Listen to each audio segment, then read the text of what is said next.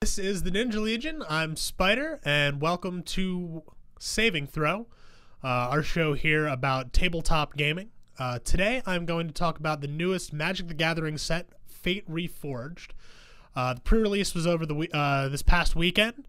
I had an opportunity to go and play, so I want to talk about my experience there, and also some of the highlight cards that are coming out in the new set when it's released on Friday.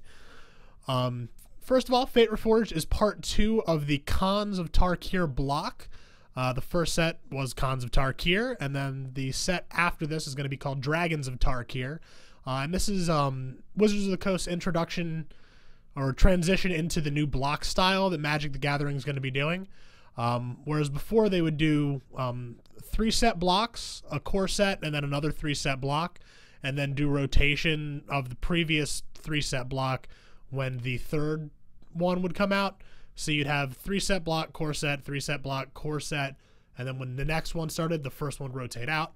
Now they're going to do them in 2s instead, so you'll have large set, small set, large set, small set, no more core sets, and then when the next set comes out, it'll push the previous one out. So Khans of Tarkir was a large set. Fate ReForged is a small set that is going to work with some of the mechanics from Khans of Tarkir. And then when Dragons of Tarkir comes out, Fate ReForged is going to stay with that for the purposes of limited.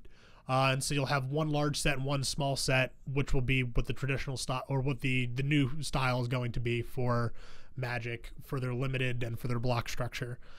So Fate ReForged is in an interesting position because it is a small set that accompanies both 2 different large sets with different themes and different elements. So the storyline wise, Khans of Tarkir is a world where all the dragons have been killed off, and there's 5 warring clans that are living on this planet. It's Abzan, Temur, Mardu, Jeskai, and Sultai. And those each take up one of the 3 wedges, the color, what they refer to as color wedges, where it's a color and it's 2 opposing colors on the 5-color wheel for Magic. Abzan is green, white, black. Mardu is red, white, black. Sultai is green, blue, black. Abzan is America, so red, white, and blue. Or Jeskai is America, red, white, and blue. And Temur is red, blue, and green. They each have their own mechanics. It's focused on that. And then there's a overall set mechanic that's called Manifest for Fate ReForged. And what Manifest is, you take the top card of your library, you put it face down in front of you as a 2/2 creature. If it is in fact a creature card, you can pay its mana cost to flip it face up as you would a morph creature. But if it's anything other than that, it's just stuck as a 2/2 creature. So if you get an instant, a sorcery, an enchantment, planeswalker, or land, you just get a 2/2 creature. And there's lots of cards that put these manifest creatures into play. Some of them are really cool. They act as an enchantment and give them a special ability, which will stay on the creature if you can flip it face up as a creature. Other times you're just getting value because you're taking like a land and making it into a creature if you already have enough land. Not too bad of an exchange. So first of all, I want to talk about my experience at the pre-release. I went to our local game store, Critical Hit Games, and played in one of their pre-releases. It was a sealed deck format. For this, you got to pick which one of the 5 clans you wanted to use. I picked Mardu because I'm thinking about building a tiny leaders deck, which is another Magic format that we'll do a show on later. Similar to Commander, it's a singleton format, and you have a commander character, a card that you can cast from outside of it. But we'll go into detail on that at another time. And that's what the kind of deck that I wanted to build. So I got red, white, and black. It's very aggressively focused. Lots of warrior creatures. So with it, you get a seeded pack, which is just cards from your tribe or your clan. So you have one of 6. I think it was 6 different pre-release cards that you could get. I got Mardu Strike Leader, which is a creature for 3 mana that when you attack with it, you put a 2/1 black warrior creature token into play, which is awesome. And it also had Mardu's new mechanic called Dash. And what Dash is, you can pay the dash cost and you play the creature with haste. And then at the end of turn, it will return to your hand as long as it was on the battlefield. Which is really cool because it gives you a chance to quickly strike at opponents when they think you might not have a creature, and it also helps protect that creature. So if you just want to get the added effect that it has, so like for that guy, I can pay its dash cost, throw him in real quick, get a guy, and then have him come back to my hand so I don't have to worry about him being killed and still get value. Whereas if he didn't have haste, I'd have to sit him on the battlefield for a turn, wait till it gets back to my next turn to attack, and then possibly get that effect. That would give my opponent a chance to deal with the threat. There's also other more like aggressive cards. There was a 3/1 creature for 2 mana that had dash for 2, so you could just real quick, like, you know, lightning bolt them, or, you know, lightning strike them, which I think is the new card that costs 2 that deals 3 damage. So just ways to get quick little shots in at your opponent and have it difficult, because they'll know that you have that card, but then they also have to like balance their threat management and things like that. And then, so for the rest of it, for sealed deck, you get 5 additional packs. You got 1 Cons of Tarkir pack and 4 Fate ReForged packs in addition to your seeded pack. You have to build a minimum 40 card deck using those cards, you know, including your land. You can play more if you'd like, but the goal is to try to stay close to 40 cards. I had a weird predicament where I got stuck with more playable cards than I could possibly play, which is sometimes a good problem to have, sometimes a bad problem to have. It made it really hard to cut my deck down. I had something like 38, I think, cards that I could have potentially used in my deck that I had to whittle down. And I ended up playing a 45 card deck, which is kind of less than ideal. It makes it harder to get certain cards that you want when you want them. But I ended up doing reasonably well. I went 4-2 for the day, which was enough to get prizes, which was awesome. So I got seven additional packs of cards, which was cool. I got it was 3 Cons and 4 Fate ReForged packs, so not too bad. You know, $25 entry fee, and I walked away with 13 booster packs of Magic the Gathering. $4 a piece is a pretty good deal. So yeah, I went pretty well. All the matches that I won, I was able to win 2-0. Pretty solid aggressive deck with a good bit of removal in it to be able to counter my opponent's threats, and I got lucky enough to open the one big board wipe in the set, which is called Crux of Fate. It's a 5 mana cost sorcery, 3 and 2 black. When you cast it, you choose either to destroy all dragons or all non-dragons, and that's kind of where it falls in that in-between state of the Dragons of Tarkir and the Cons of Tarkir sets, where one is going to be very heavily dragon focused and one is focused with not dragons. So because this is a transitional set, there are dragons in it, but more of the creatures are non-dragon creatures, so being able to cast it and do non-dragons let me just destroy everything and protect myself when my opponent's got too big of a board state. So that was very handy to have.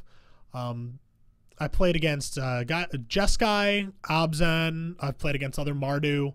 I didn't really come across any Sultai or Temur players. It seemed like Jeskai was the larger, the one that most people went after. And the reason for that being that the most valuable cards that are in this set are from the Jeskai group. And I'm going to talk about those a little bit in a minute. I'm just going to finish up talking about the pre-release first. So yeah, I played against those. Everyone's like, oh, it's super, you know, a lot of the decks are super aggressive. Mardu's really aggressive. Sultai I didn't see it all. So it's kind of this weird dredgish deck where you're supposed to put cards into your graveyard and then use them from there. But with a smaller deck, it can be a little complicated, and you don't want to mill yourself out. And if you don't get exactly the right cards, it makes it kind of tricky to use in Limited. Constructed, it's a more viable deck type. Temur focuses on larger creatures, so anything with power 4 or greater. So that can be a little bit tougher as well. It's a little more mid-range and slow than a straight aggro deck. Abzan has a lot of really tough creatures, which actually was one of my losses. The guy Brian that I was playing against had Anafenza, who is the Khan of the Abzan clan. She's a 4/4 creature for green, white, black, so 3 mana. That whenever she attacks, she puts a 1/1 counter on another creature you control, and any creatures that would go to an opponent's graveyard are exiled instead. So it makes it hard for you to recur your stuff, and it's a really big creature to be able to play early. He was able to play it on turn 3, games 2 and 3 of our match. So that was difficult for me to handle. It's a big creature, and a lot of the removals focused on dealing damage rather than just destroy target creature. So that was one of my losses. My other loss came at the eternal struggle of what they call mana screw. Magic being a variable resource system game, sometimes you just don't get the land you need to play, and that's what happened to me. I got stuck on 3 land in one game and then 2 land in the other, and just wasn't able to play in the game and lost. All the games that I won 2-0, which was awesome. So I had a really solid, strong deck. I had a couple of things called Lightning Shriekers. They're a 5/5 flying trample haste dragon. At the end of your turn, they shuffle back into your deck. So you play it out real quick, hit your opponent, and then it shuffles away and hides. So it kind of falls into the same thing as the strike mechanic, which is pretty cool. That just quick threat out of nowhere. They'll go ahead and smack your opponent. And then a lot of other really quick aggressive creatures, things that work well together, and a bunch of removal. I got a lot of removal. It seems that there's a ton of it in this set, which is really good for limited. But it's also tricky, and it's a very creature heavy format, so removal is definitely necessary. And without a lot of board wipes being around, having lots of small removal is very key. So it worked out well for that. I felt like it was a very good limited experience. I didn't feel like anything was too much more powerful than anything else. There seemed to be a pretty good balance between the different clans. The exception of Sultai seeming to be a little bit awkward because I didn't really get any experience playing against it. But Mardu and Jeskai both play really well. The only thing that Jeskai kind of has over Mardu is that Jeskai has more evasion. They have, being in blue and white, you get a lot more flying creatures, which is key to limited, is having that kind of stuff. But there's a lot of really cool cards in the set beyond just the stuff that you're going to see in limited. So I'm going to talk about the 3 most valuable cards that are in the set right now. And those are, first of all, it's Monastery Mentor. It's a white card. You can see the picture right over here. I'm still getting used to that. But it costs 2 and a white. It is a mythic rare. It has Prowess, which is whenever you cast a non-creature spell, this creature gets +1/+1 until end of turn. And then it also has, whenever you cast a non-creature spell, you put a 1/1 white monk creature token into play with Prowess. Now, the reason this card is so valuable is that people are looking at it in Legacy. There is another card. I'm drawing a blank on the name now. It's like a little like Pyromancer thing, and whenever you cast a red or an instant or sorcery spell, you got a 1/1 elemental creature. So this pairs really well with that.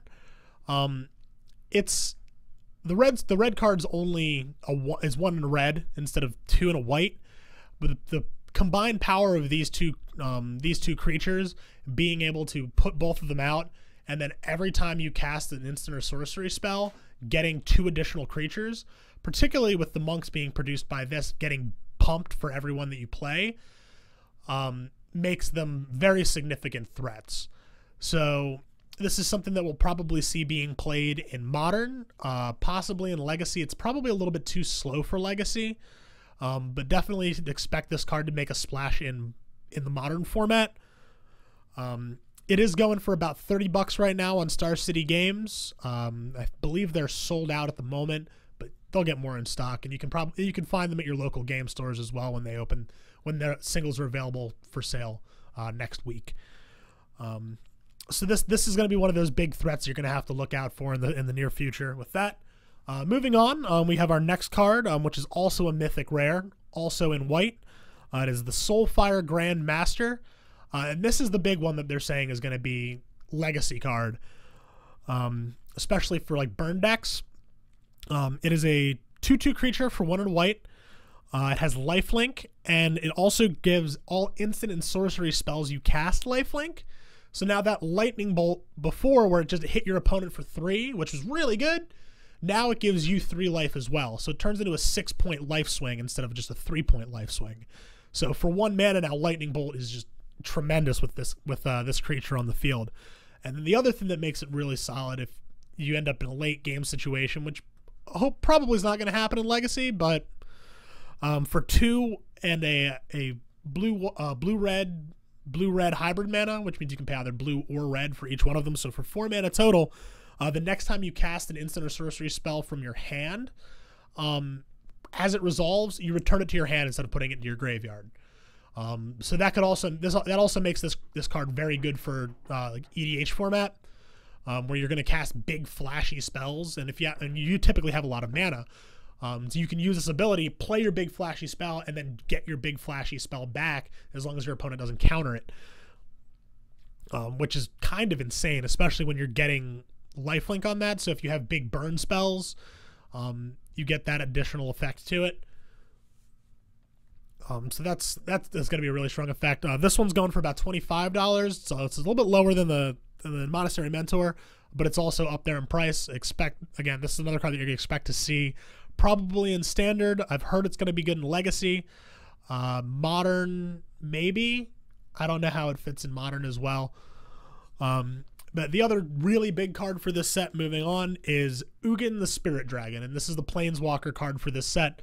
Planeswalkers are usually, you know, big focus. This one I see being a Modern card, also an EDH card or Commander card. It's a high mana cost. It does cost 8, but it's 8 colorless, so you can just crank it out with any kind of color. Modern Tron decks are a thing, and this can go right in there. It's not quite as good as Karn, but it's another one of those ones that you can just play it for colorless mana, which makes it a very strong play. It starts off with 7 loyalty counters. You can add 2 loyalty counters to do 3 damage to target creature or player, which is a great effect. It lets you deal with threats on the board or just hit your opponent if need be, might give you that little extra push that you need to get the win. Its -X is a board wipe effect, where you will exile each permanent on the battlefield with converted mana cost X or less, as long as they are 1 or more colors. So it's not going to hit the artifact stuff out of the way, but it's going to get creatures. It's not going to get lands, which kind of stinks. But if you come against like a token type deck, you can -0 and just wipe all their tokens off the board, which is really strong, because a lot of times you just have to worry about getting overwhelmed. It's a use of your loyalty ability for the turn, but it's a board wipe, so it seems like a really strong effect. And finally, his -10 is insane. You gain 7 life, draw 7 cards, and then you can play 7 permanents from your hand to the battlefield without paying their mana cost. So for EDH, that's just nuts. If you have a way to get him up there, and if you have any of like your doubling effects, like doubling season, you play him, he'll come into play with 14 loyalty counters. You can immediately just -10, boom, life total goes up, full handful of good stuff, and then just play out 7 huge things onto the board, which is awesome. He's going for about $30 right now. Magic prices fluctuate, so he might go up, might go down, depending on where he sees play in the future. But right now he's up there, so he's rounding out those top 3 money cards from the set. There's a lot of other cool, not necessarily expensive cards that are in the set. The big one that I'm looking forward to, and this goes back to the Tiny Leaders thing, is Alesha, who smiles at death. She's a legend in the Mardu colors. She's 2 and a red to cast. She has first strike, and she's a 3/2 creature, legendary warrior. And whenever she attacks, you can pay white-black hybrid, and if you do, you can return a creature with power 2 or less from your graveyard to the battlefield tapped and attacking.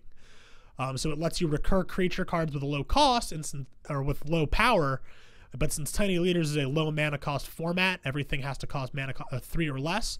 You're probably going to see a lot of those 2 power creatures that are going to be in there, especially ones that have other abilities, comes into play effects that either destroy something or potentially gain life, or just even boost something else. So it's a really powerful effect, and she's actually who I want to choose as my commander for the Tiny Leaders deck that I'm thinking about building. But we'll talk more about Tiny Leaders in another show. So just so Fate ReForged comes out this Friday, so check out your local game store for that. They'll be doing booster draft tournaments, sealed deck tournaments and stuff, so if you want to get your hands on the cards and play in a limited format, it seems like an awesome limited. I'm going to try to play in a draft so I can get a feel for that and talk about that a little bit more in the future as well. Sealed was a fun experience though, and look for some of these big cards to make splashes in the different constructed formats coming up, whether it's Legacy, Modern, Commander, even Standard. And then next time we'll talk a little bit about Tiny Leaders, which is a new format that's up and coming. We'll go into a little bit more detail about deck construction for that, some of the cool cards that you can use as commanders for that as well. So thanks for watching. Check out the new set, and hopefully you gain some knowledge from what I talked about. I'm Spider. This is the Ninja Legion, and thanks for watching Saving Throw.